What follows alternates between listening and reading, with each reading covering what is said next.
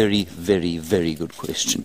You say, are the spiritual healers, the sangomas, the doctors, able to collect medicinal plants from the reserve? And the answer is largely no, they're not. And it's been the source of some contention.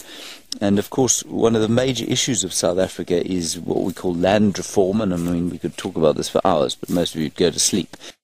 Reform is a major issue out here because, of course, with our history, most black people were dispossessed of the land that they lived on, and a lot of that land was this conservation land that we're standing on now.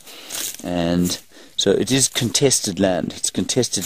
These are contested spaces. All conservation land throughout Africa is often contested spaces. And one of the reasons for that is that traditional healers can't come in and collect the plants that they want.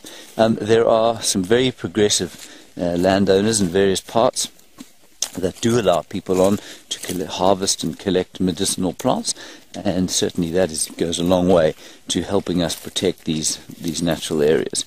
But it's a really good question, and it's a source of some conflict, shall we say, in various parts of Africa, I think various parts of the world. You know that indigenous people that have been excluded from land that they used to live on and operate on provide contentious spaces, and that's not always it's a difficult balance to have, of course, because we know that the human population is far greater than it ever has been in our history, and therefore we have to protect land.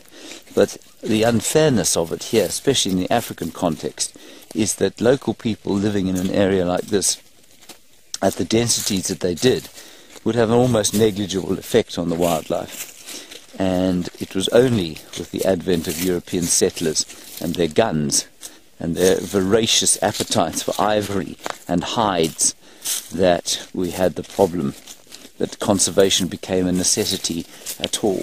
So it's worth bearing that in mind as we wander through here.